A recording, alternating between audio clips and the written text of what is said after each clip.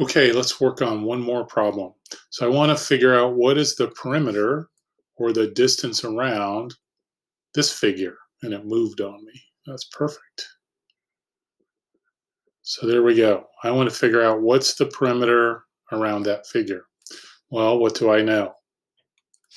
Right now, what I know is that there is a square and that there are two semicircles. And for the square, I need to know this piece and this piece because that's going to be added into my perimeter. So I know in a square, each side is the same length, so that's 8 meters. This side is 8 meters, but I don't need that for the perimeter of the square. I only need these two sides. So the perimeter equals, so far, 8 plus 8. 8 meters plus 8 meters.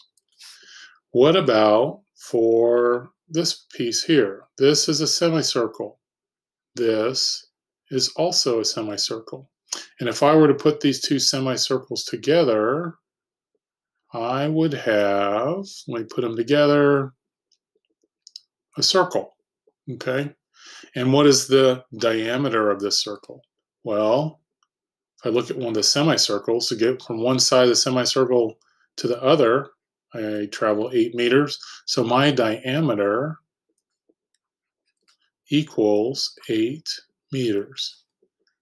And I know how to find the circumference of a circle if I'm given the diameter. So let's calculate that. That's 3.14 times my diameter, which is 8.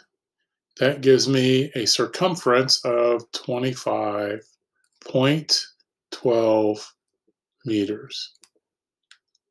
Okay, so now that we figured out this distance, I just need to add it to this distance and this distance, and I will have my answer.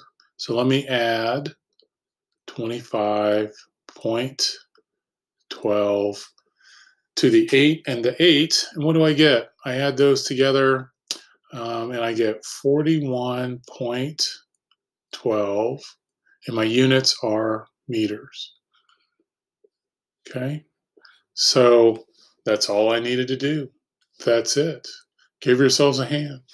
You guys did a great job. I am proud of you. Okay, so you will see this video in Google Classroom, and there will also be notes in there. There will also be what else? I will probably work out some other problems from some of the even problems from the section, from the online assignment. So look for those videos probably on Tuesday or Wednesday. That's all I have for now. This is Mr. Odom, and I'm out. Hopefully you have a good day.